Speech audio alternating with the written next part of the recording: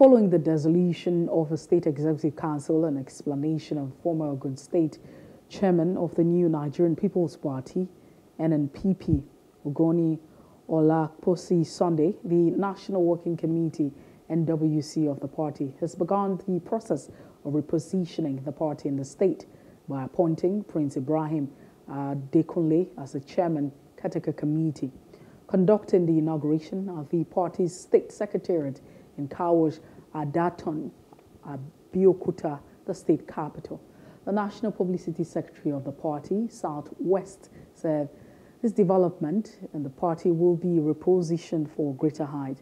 Speaking shortly after the inauguration, Prince Adekunle said the Caretaker Committee, which he is heading, will direct the affairs of the party in the state and set up administrative structures across local government and wards of the state.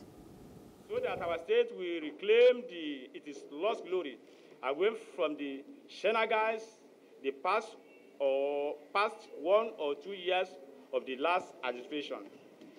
In order to fill the vacuum created by dissolution, the National Working Committee, NWC, on the 28th April 2023, constituted members, Caretaker Committee, the Independent National Electoral Commission, INEC, and all security agencies have duly notified of this development by National Working Committee of the new Nigeria People's Party.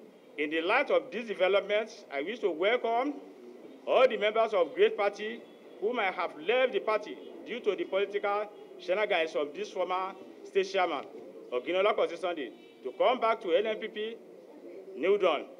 I also want to use this medium to assure every member this admission is for everyone. Hello, hope you enjoyed the news. Please do subscribe to our YouTube channel and don't forget to hit the notification button so you get notified about fresh news updates.